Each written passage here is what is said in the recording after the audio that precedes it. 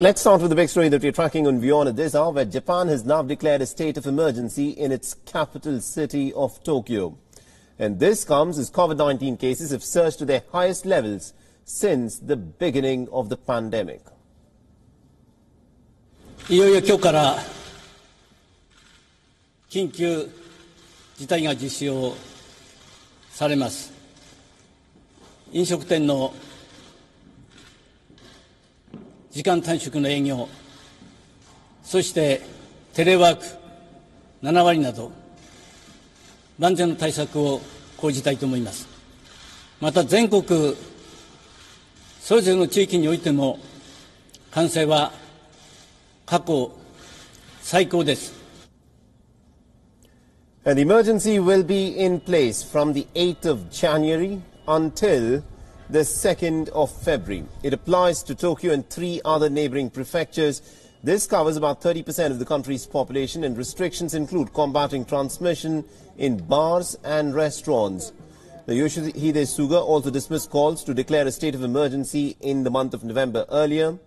The Japanese government has been seeking to limit the damage to the world's 3rd largest economy, but the number of infections have doubled since then. And authorities are now aiming to start a vaccination campaign in the country sometime towards the end of February. This also comes as Japan is looking ahead at staging the postponed Summer Olympics starting later in the month of July this year.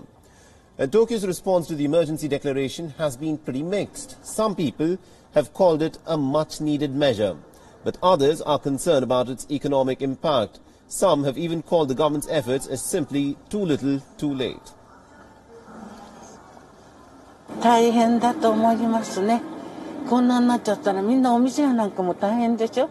で経済効果も大変だと思いますよ。本当にこれからね立ち直るにしてもさ時間もかかるじゃないの。解雇雇い止めはもっとひどい状況にこれからなっていく。それに対する手当っては全然不備があると思います。All right, now to give us more perspective in terms of what's actually unfolding in Japan, we're joined in by our correspondent Grace Lee, who's joining us live from Tokyo. Grace, thank you very much indeed for joining us on this broadcast on WION. And let me begin by asking you this. A state of emergency has now been declared in Tokyo and 3 other prefectures is what has been announced. But what does this actually mean? What will be allowed to remain open and what closes down? And what does a state of emergency mean for the capital of Japan? Well, the state of emergency that we're seeing this time around is a bit more relaxed than the one we saw a few months ago. During the first state of emergency, most businesses were asked to close their doors. Everybody was asked to stay at home as much as possible. This time around, most businesses will remain open. Schools, theaters, amusement parks, all of these facilities will remain open. However, restaurants and bars are being asked to close their doors by about 8 p.m. and stop serving alcohol by 7 p.m. At bars, restaurants, the food scene has been mostly targeted by the Japanese government as spreading COVID-19 here. And there have been calls from the public for the government to do more and to go beyond seeing just the eatery scene as being responsible for COVID-19's spread. Now, of course, there are also calls for businesses to make sure that their employees are working from home. But at the moment, if you walk outside here in Tokyo, it does seem mostly normal. During the first state of emergency, it was very quiet. The streets were quite empty. This time around, people are still going out. People are still allowed to go out and eat in groups smaller than 4. Some rules have been enforced, but largely medical experts have called these measures lackluster. Absolutely, indeed. Some are in fact criticizing these measures as nothing more than cosmetic. For instance, shopping malls have been allowed to stay open, so are movie theaters, museums, etc.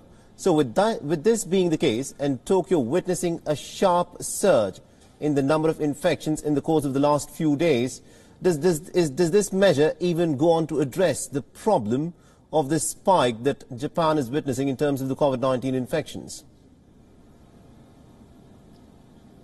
That's the big question that a lot of medical experts are asking. They also say, like the public is saying, that it's a little too late.